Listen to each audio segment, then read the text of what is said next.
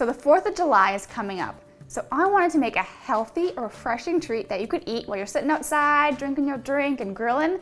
So I made some red, white, and blue vegan banana ice cream bars.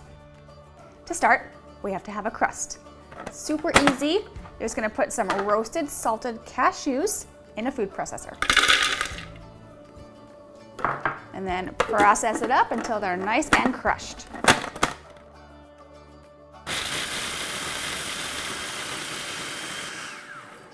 Once they're super fine and really crumbly, you want to add some chopped dates. Crush them up again.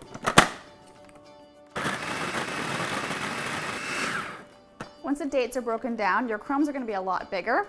Now you just want to add a little bit of water.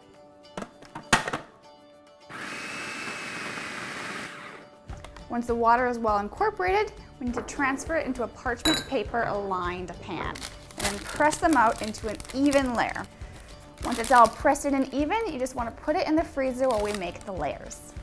So while your crust is chilling, we have to make the blue layer of the red, white, and blue banana ice cream bars. Super easy. Frozen blueberries and some frozen banana coins. Cover it up and start on a really low setting because it takes some time for the fruit to kind of melt and start to blend smooth.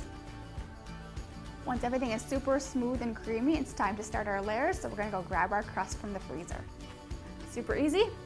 Spread it on the crust, and then just spread it out nice and smooth and evenly. Once it's even, just gotta pop it back in the freezer while we make the other layers. So while your blue layer is chilling, we have to make the white layer, which is just a can of chilled coconut cream and a little bit of agave or honey, whatever fits your diet.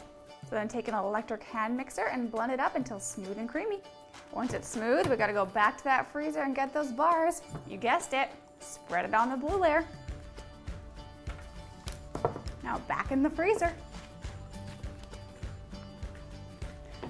So now the red layer is, probably like you guessed, frozen strawberries and more frozen banana, because it's banana ice cream bars. You're gonna do the same thing. Bananas into the blender, followed by some frozen strawberries. Blend it up, low speed again, stopping to scrape down the sides very often.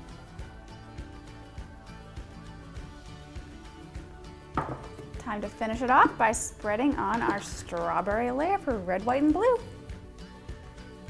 So once it's all spread, we have to put it back in the freezer for about 4 hours until it's totally firm. You got your exercise for the day, you got your banana ice cream bars, and we're ready to slice them. That's it. Just gotta plate them and eat them, and they're perfect for your 4th of July shindig. If you try this recipe, make sure you give this video a like and a thumbs up.